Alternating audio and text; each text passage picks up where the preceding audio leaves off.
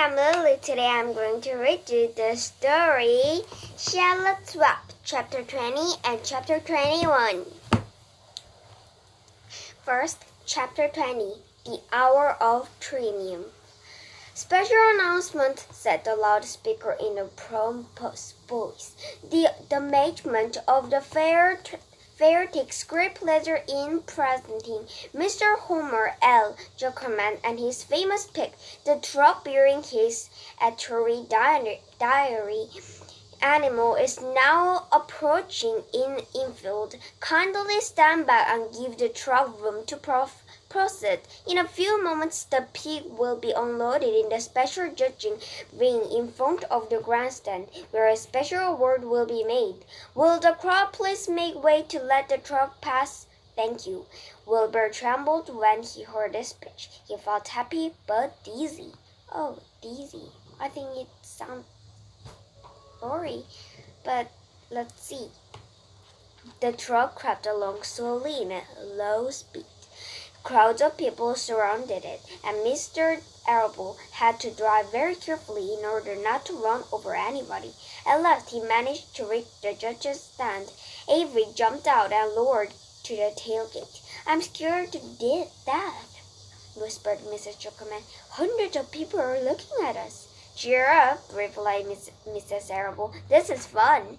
Unload your pig, please, said the loudspeaker. All together, now, boys, said Mr. Zuckerman. Several men stepped forward from the crowd to help lift the crate. Avery was the busiest helper of all. Throw up your shirt in, Avery, cried Mrs. Zuckerman, and tighten your belt. Your pants are coming down. Can't you see I'm busy? Replied Avery in disgust. Look, cried Fawn, pointing. That's Harry. Don't shout, Fawn, said her mother, and don't point. Can I please have some money? Asked Fawn. Henry invited me to go on a Ferris wheel again. Only I don't think he has any money left. He ran out of money. Mrs. Durable opened her handbag. Here, she said. Here is 40 cents. And now don't get lost and be back at our regular meeting place by the pig pen very soon. Fawn raced off, ducking and dodging through the crowd in search of Henry. The Zuckerman pig is now being taken from his crate, boomed the voice of the loudspeaker. Stand by for an announcement. Templeton crouched under the straw at the bottom of the crate. What a lot of nonsense, smiled the rat. What a lot of fuss about nothing. Over in the pig pen, silent and alone, Shell rested. Her two front legs embraced the axe.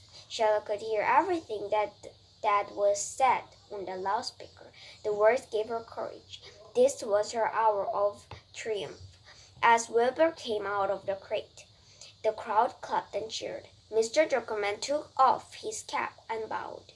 The derby pulled his back handkerchief from his pocket and wiped the sweat from the back of his neck.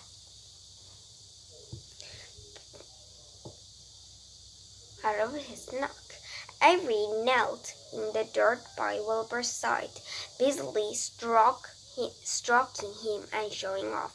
Mrs. Zuckerman and Mrs. Arable stood on the runner board of the truck. Ladies and gentlemen, said the loudspeaker, we are now present Mr. Homer L. Zuckerman's distinguished pig. The fame of this unique animal has spread to the four corners of the earth, attracting many valuable tourists to our great state.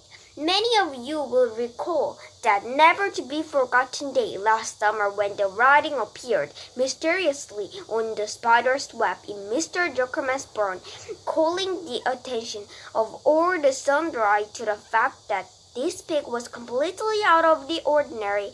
This miracle has been fully explained, although learned men have visited the Zuckerman pig pen to study and observe the phenomenon.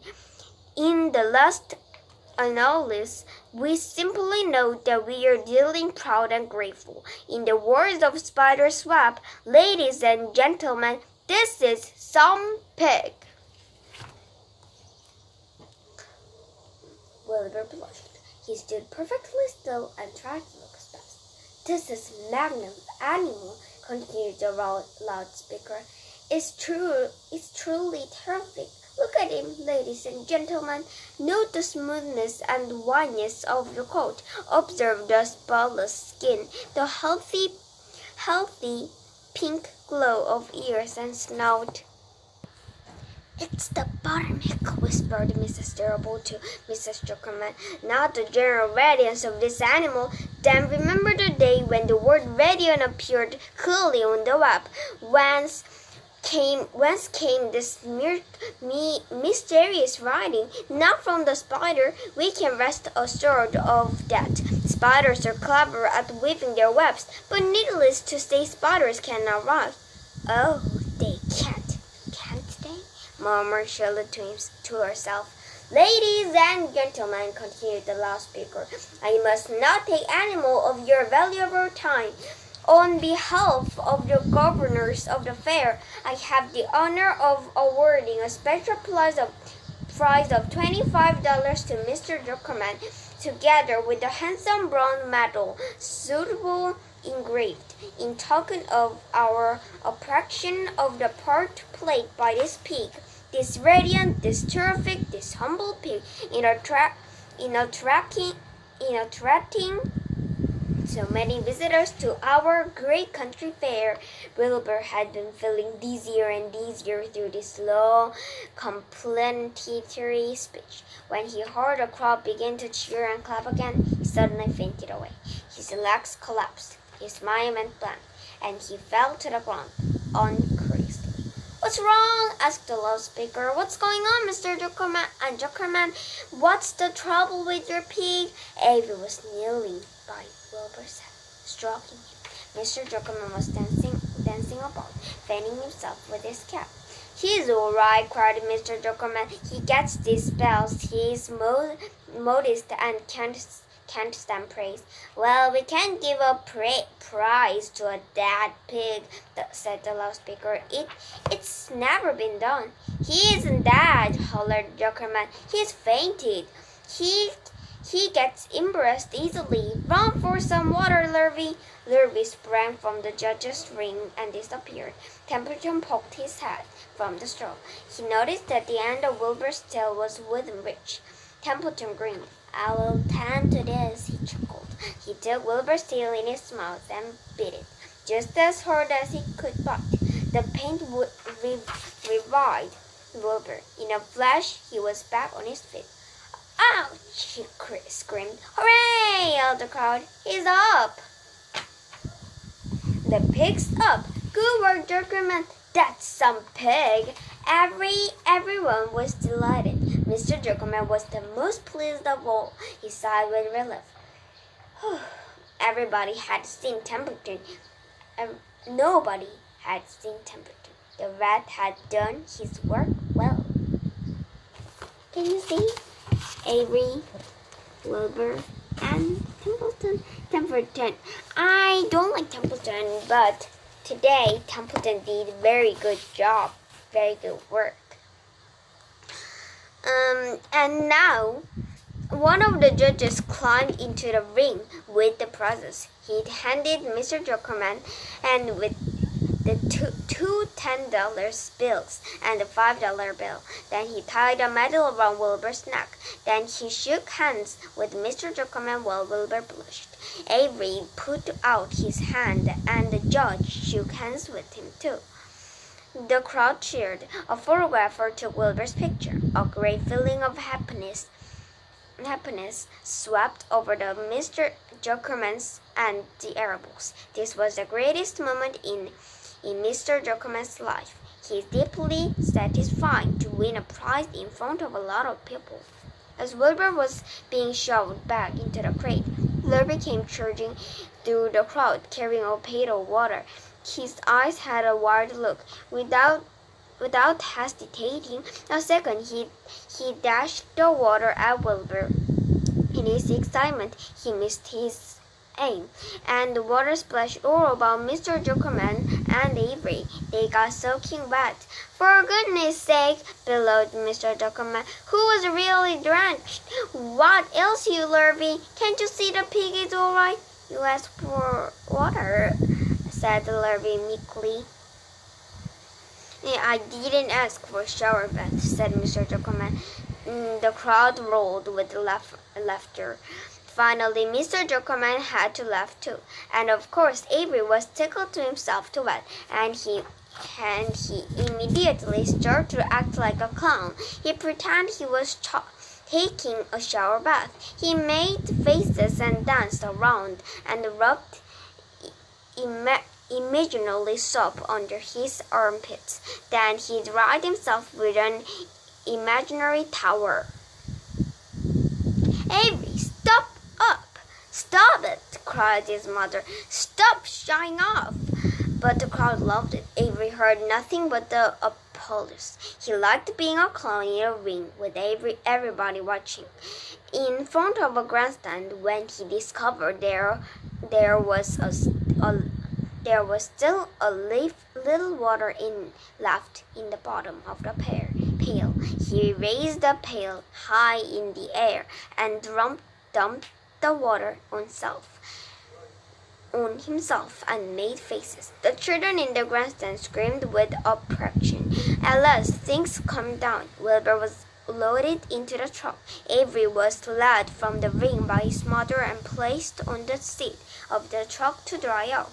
The truck, driven by Mr. Arable, crawled slowly back to his pigpen.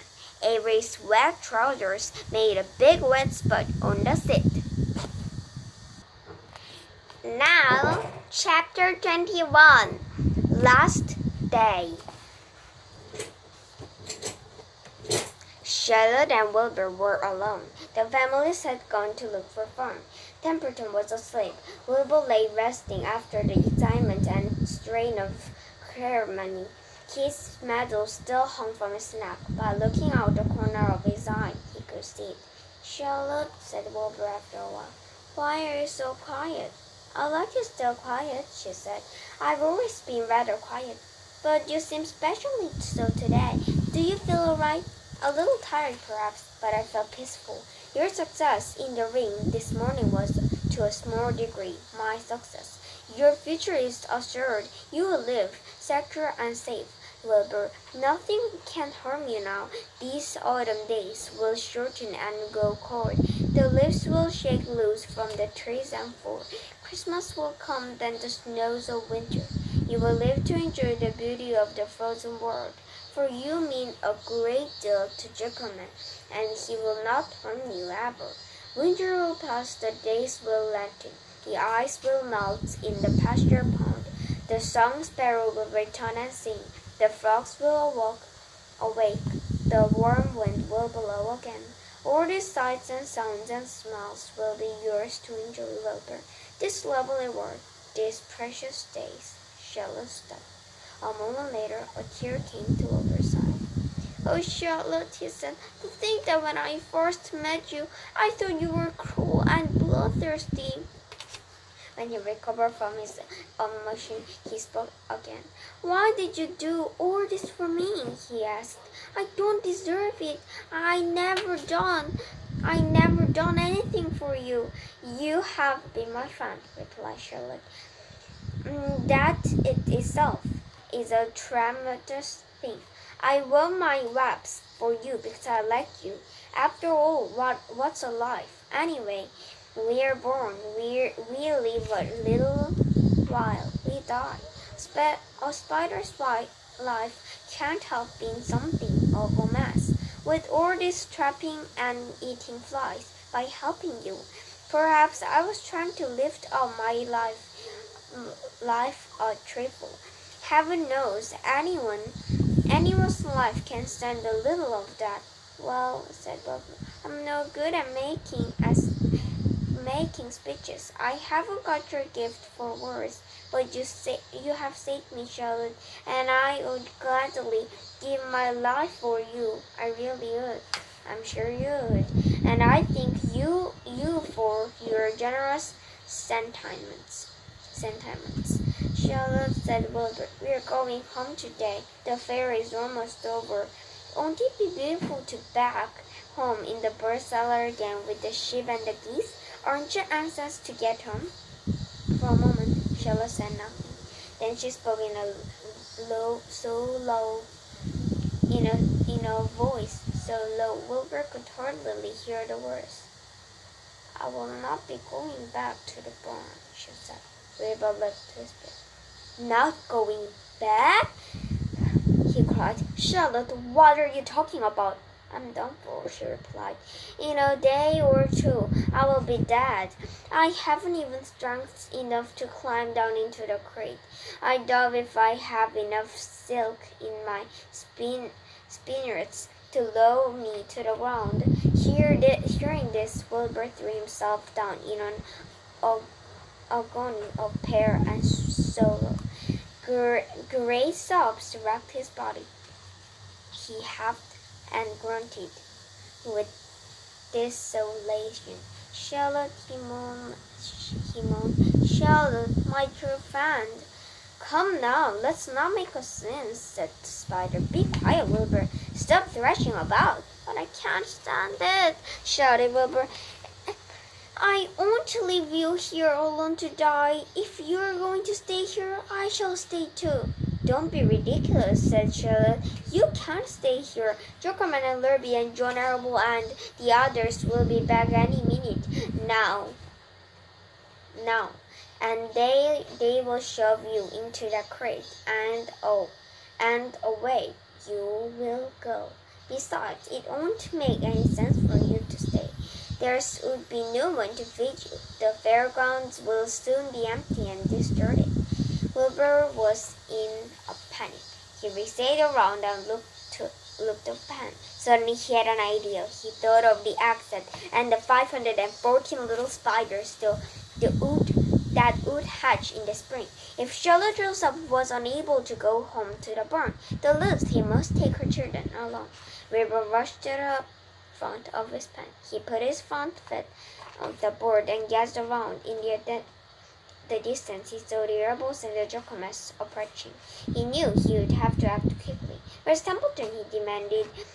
He is in the corner, under the straw, asleep, said Charlotte. Wilbur watched the bird, pushing his strong snout under the rat, and tossed him into the air.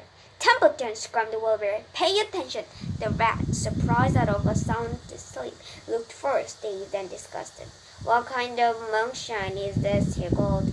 Can't a rat catch a wink of sleep without being rudely popped into the air? Listen to me, cried Wilbur. Charlotte is very ill. He has only a short time to live. She can't accompany us home because of her condition. Therefore, if it is absolutely necessary that I take her accent with me, I can't reach it and I can't climb. You're the only one that can get it. There's not a second to be lost. The people are coming. They will be here in no time. Please, Templeton, climb up and get the accent. The dragon. He straightened his whiskers. Then he looked up at the accent. So, he said in disgust. So it's our Templeton to rescue again, is it?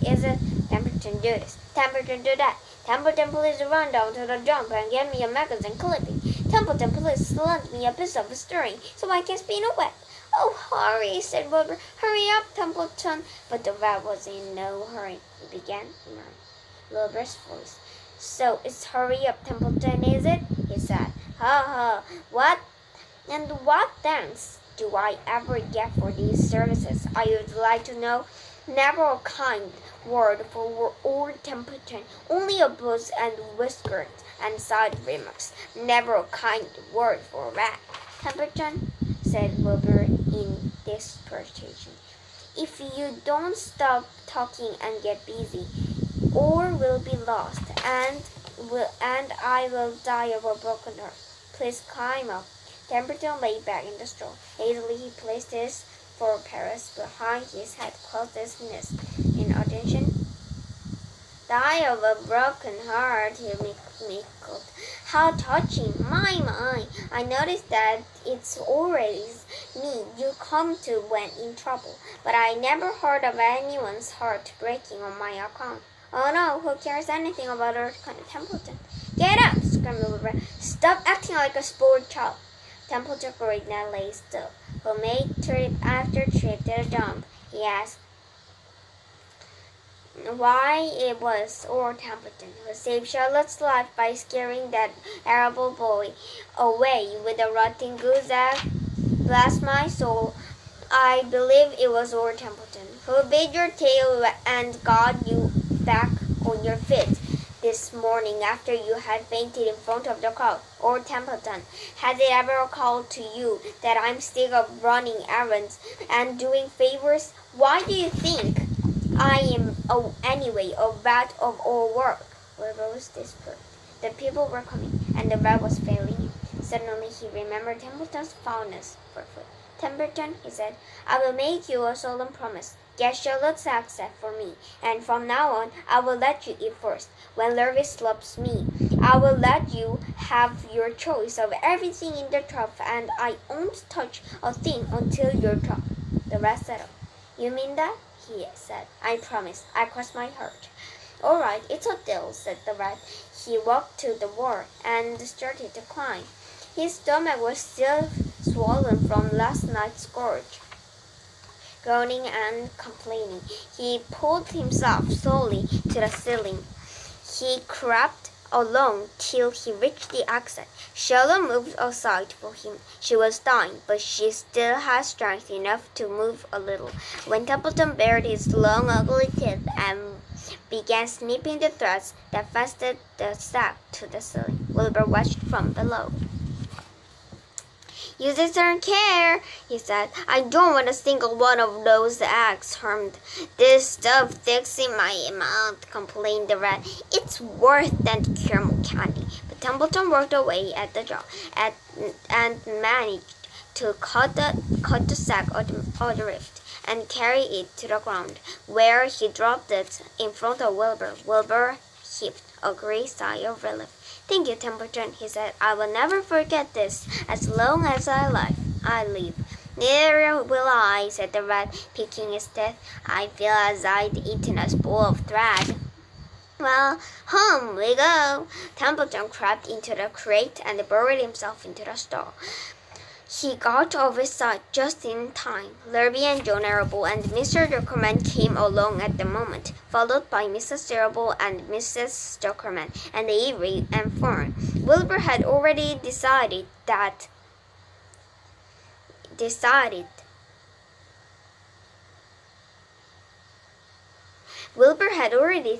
how he would carry the axe. There was only one way possible. He carefully took the little body in his mouth and held it there on top of his tongue. He remembered that Charlotte had told him that the sack was waterproof and strong. It felt funny on his tongue and made him draw a bit. And of course he couldn't say anything, but as he was being shoved into the crate, he looked up at Charlotte and gave a wink. She knew he was saying goodbye in an only way he could, and she knew her children were safe.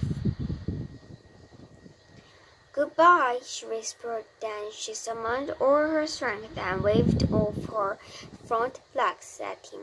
She never moved again. The next day, as Ferris wheel was taken apart, the race horses and building whirled in the vans, and the entertainers were packing up their belongings and driving away in their trailers, Charlotte died. The fairgrounds were soon deserted. The shelves or buildings were empty and fallen. The infield was littered with bottles and trash. Nobody of the hundreds of people that had invited the fair knew that a gray spider had played the most important part of all. No one was with her when she died. Bye! Tomorrow I'm going to read the last chapter, A Warm Wind. Bye!